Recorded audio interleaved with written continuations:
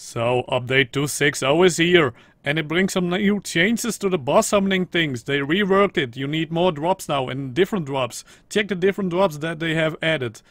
And here you can see all the new resources. The Giganotosaurus heart, the Spinosaurus seal, the Basilosaurus blubber, the Utyrannus lungs, the Allosaurus brain, the Terracino claws, the Silocurio hook claw, the Megalania toxin, the skin of the Sarco, and the venom of the Titanoboa. So those are the new goodies that you can harvest. It is cool that they added those because now you have also a purpose to hunt those.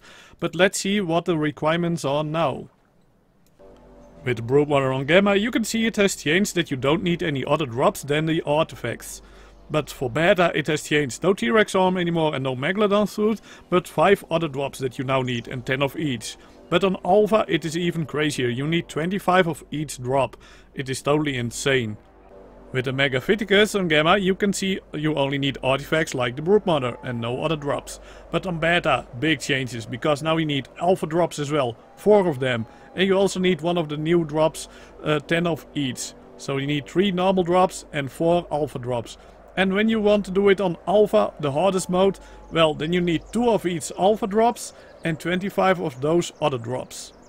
With the Dragon Boss on Gamma, you can see it is the same as with the other bosses on Gamma. You only need artifacts and no other drops. But on Beta it has changed. You now need 3 Alpha drops, 1 of each. And you need 1 Giganotosaurus heart and 4 other drops, 10 of each.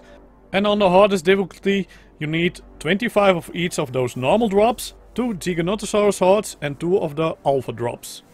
And I also checked out the Manticore boss for you, and you still need the same stuff as before. So that hasn't been changed, but maybe they will change it in the future, who knows. As you have seen, big changes to the summoning requirements of a boss. I don't think it is really a bad thing, because now we have a purpose to hunt those other creatures as well, and that is nice. But it will make it harder, or at least it takes longer before you can summon a boss now, because you need more stuff. And also you need more Alpha stuff. So that is something that will be harder to do, and yeah, I don't know, maybe it needs to be a little bit more balanced, but at least for me, I think it is cool that they added those new trophies.